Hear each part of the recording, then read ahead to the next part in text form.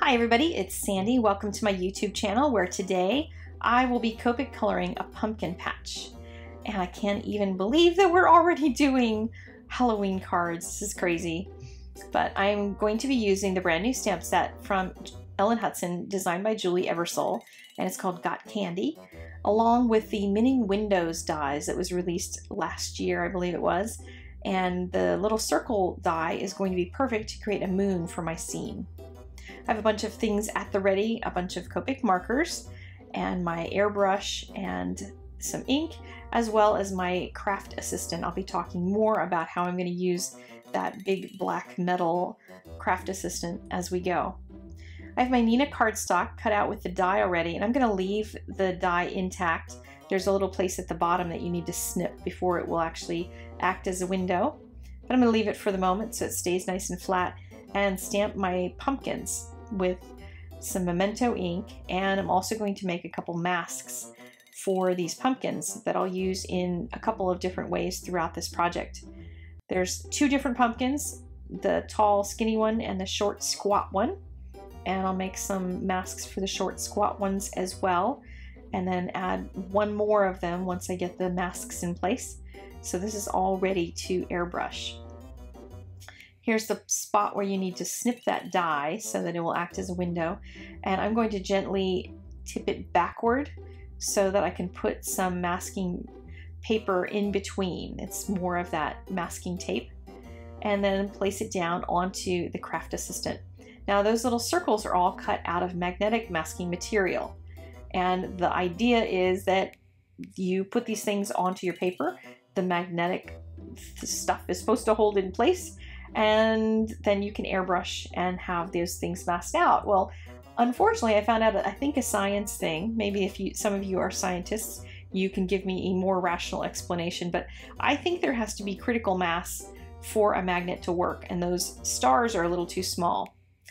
But the airbrush is that air gun that I'm showing you there is going to be used here to pop the marker into and place some color here on the paper. I'm going to hold the airbrush way high up because my little circles keep blowing off, because I think they are just too small to actually hold a magnetic charge. The moon that's on there, the large moon circle, stayed in place just perfectly. So I think it is just the size of those little circles that didn't work so well. But I already had wanted to do this kind of bubble look using the circles anyway. So I was going to be moving them in between each one when I change colors. And so you can see I'm going to add the purple, and it'll add another dimension as I overlay different circles on top of each other, different sizes, and kind of intertwine them in different ways and intertwine the colors. So I wanted kind of a bluish purple and some light colors around the moon itself. And then I'm going to add a little darker blue as it kind of gets away from the moon. And that will draw a lot of attention to the moon as I go. And you can see the colors are starting to build up here. With airbrush, it helps to just layer colors little by little rather than trying to get a whole big solid, very dense color all at once. This craft assistant is fast becoming a replacement for me for my craft mat, simply because it's, for one, easier to clean because it's just one flat surface. There's not all the little wrinkles. And since I keep my craft mat rolled up, and maybe I'm not supposed to do that, I don't know, I tend to set things near it or on top of it, or things roll on it or whatever, and it gets kind of wrinkled. I have kind of wrinkles in mine, and it doesn't stay really flat. And it's really a bummer for me. So I like this craft assistant, even if I'm just doing inky techniques, because it's very, very flat, and it's just not going to wrinkle at all. And as I said, cleanup is a breeze with it. A little bit of Purell, and it's all tidied up for your next use. So I took all the circles off and then just started adding some of the dark blue just to unify that sky and make it a little bit more solid, but still leave some of the layers of all these different colors and the bubbles, and it made just a really fun kind of sky. And I like cheerful, happy kinds of Halloween cards, not necessarily totally spookies, so this worked out perfectly for me to create a really whimsical looking sky. So now I can move that masking tape and start to create a little bit of a moon. And what I've done is do a little bit of airbrushing around a few circles to create some light blue texture in the moon.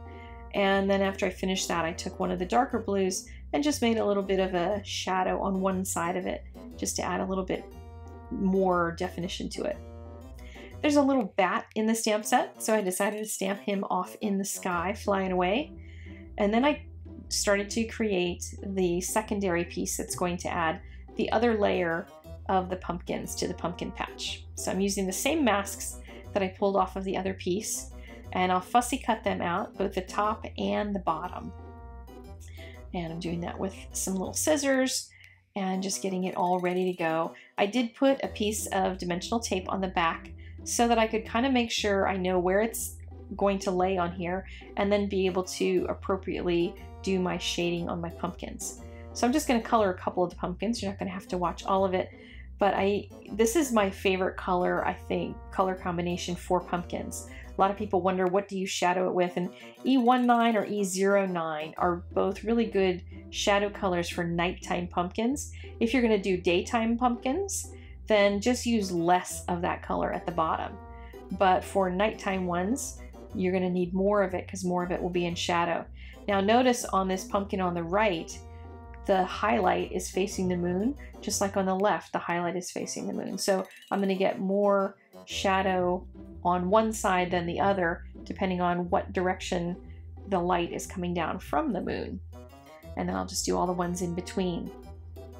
This little piece that's going to be in the front is going to just have shadows all the way along it, and I can do all of it together. You don't have to do each individual pumpkin separately if you don't want to.